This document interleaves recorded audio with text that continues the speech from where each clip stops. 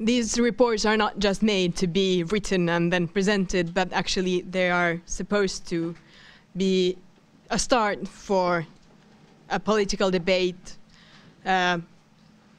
most of all within the labor movement within the Nordic countries, but more widely, and to spur on that debate. We have a few comments to be presented. We'll start.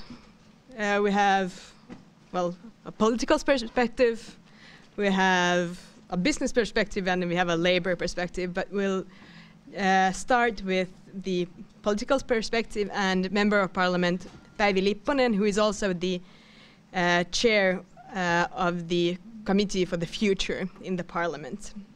Päivi, please.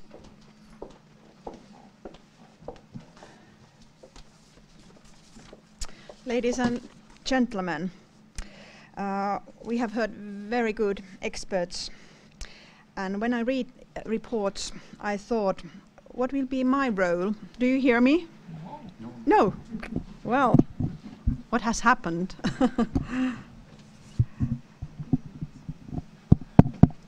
not been on the whole time. Okay, well, anyway, I try to use my voice better. So when I read these reports, I thought, what will be my role? And if I tell a little bit of my background, I am a historian. And after that, I did my PhD in education. And then I also studied economics. I did MBA.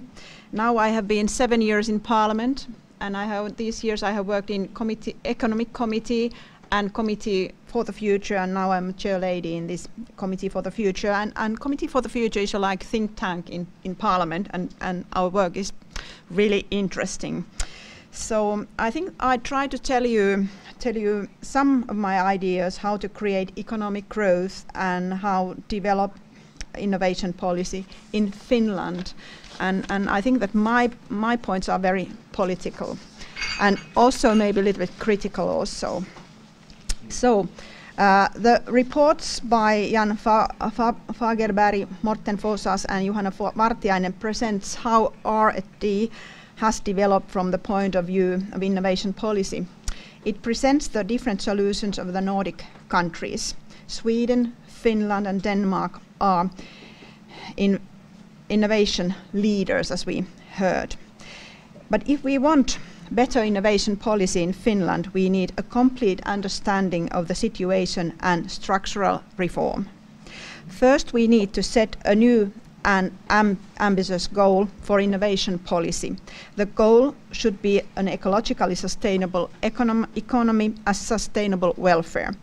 We need to be solving the difficult global problems. The next question is how we can achieve this goal.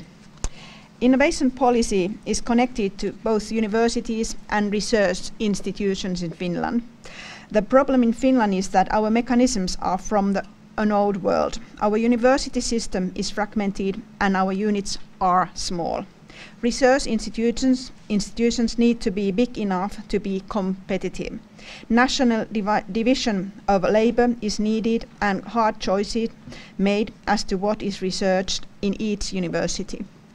We have to make strategic choices. Finland has 14 universities, 25 universities of applied sciences, and 10 governmental research institutes. This is a lot for a country of our size. The universities should choose themselves the field where they want to be a leader. Today, our universities and research institutes do too many different things. In German language, there are 8 universities and research is small everywhere. Where we are today are results of the choices we have made. The quality of research increase with specialization. Universities need to be large enough to allow interaction between researchers. From the point of view of business, a research unit cannot depend on a single researcher. One researcher leaving should not make the whole unit collapse. Science progresses in international interaction. For Finnish research to be international and competitive, it needs to be well networked and among the rising science science countries. Furthermore, scientific quality and competitiveness of research go hand in hand. Competitive financing increases the quality of research. At the moment, Finnish research is not able to compete for financing. The quality of research has suffered and Finland is lacking behind the other Nordic countries. The situation is exacerbated by the fact that rising nations are doing a larger share of research. Asia is investing in innovation policy. China wants to shift its production towards higher skills. The new situation challenges the old EU countries. What Europe's position in research and how can we keep sectors of high added value in Europe? We need a second phase of university reform in Finland. We produce massive amounts of information, but there is a gap when information should be turned into products and marketed. The chain of innovation should be unbroken from research to product development to marketing. Now it's not happening that. We need a holistic approach in order to build an ecosystem. The innovation chain should be unified. Basic research, applied research, product development, marketing and distribution go hand in hand. Research and the R&D of companies and marketing should be close in order to get results from research quickly. We have information and mechanism to produce more information. We don't know how to use it, how to develop products, nor how to market them. You have to create businesses, but at the same time create demand. When knowledge work is renewed, the users have to be involved. You cannot simply develop more accurate indicators. You need to develop indicators that customers need. An ecosystem is comprised of businesses, but also the international environment. Have we in Finland understood how the value chain in production has changed? When production changes, innovation policy should also adapt to the new circumstances. Production is now moving from west to east.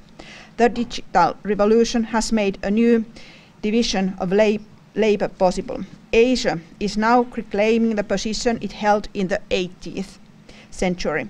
As a consequence, the relative prices of industrial goods have dropped by 40% since 1980. Digitalization has created a new value chain. Industrialization meant that production and consumption were separated.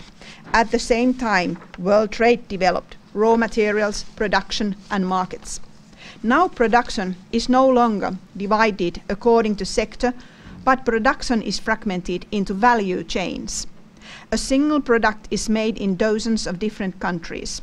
The iPad says it's made in China, but only a few % of the money stays there. Where the country is along the value chains determines how big a share it gets of the price. Every country wants to specialize in fields high in the value chain. We need to know how to build a value chain in Finland. Finland has lost its knowledge in textiles, for example. With design, you can make lots of things out of pulp, blouses, for example. It's not about the material, but the production technique. If it takes 27 steps to make a blouse, now you could do it only 5. You need pulp industry and blue-collar labor. The problem is that the know-how has gone elsewhere. We only have design left in Finland. The biggest profits in the value chain come from research and development and services through the industrial internet. Finland can not only focus on the highest parts of the value chain, we also need sectors of lower productivity because they enable in activities higher up in the value chain. Basic industries need to be maintained in Finland so that we can have research, development and service business.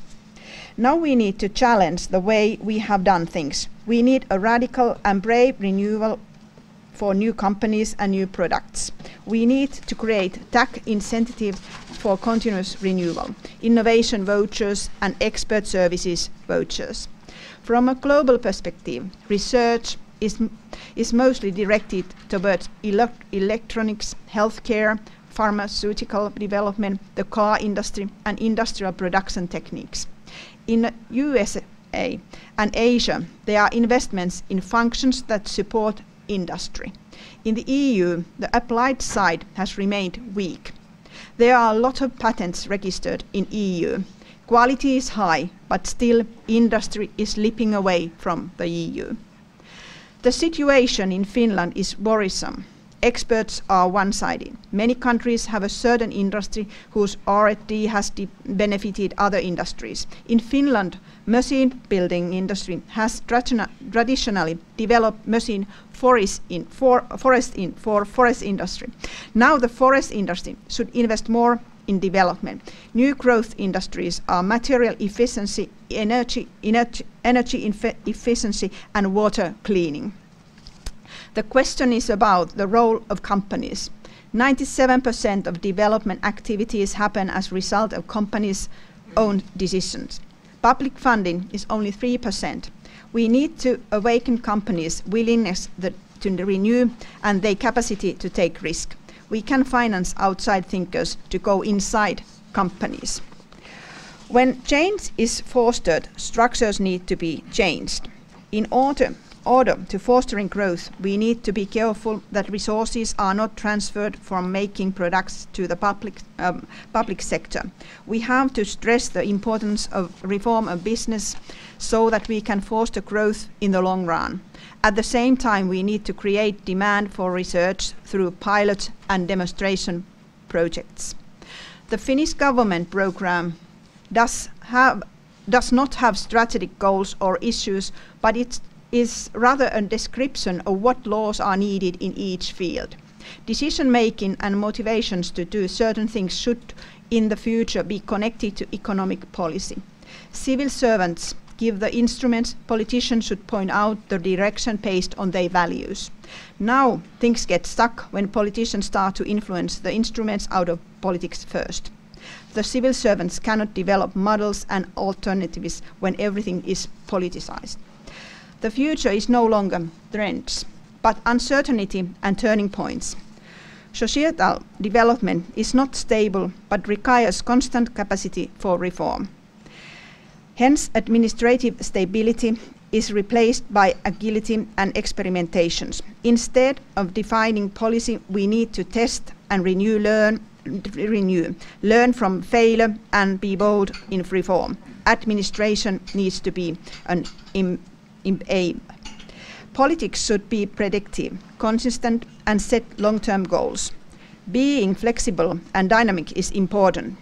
Who adapts the quickest wins. Tolerance to see new things, the capacity to try and do things differently.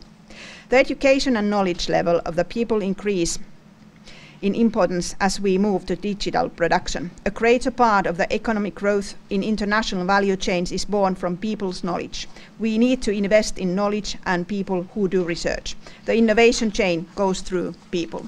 Thank you.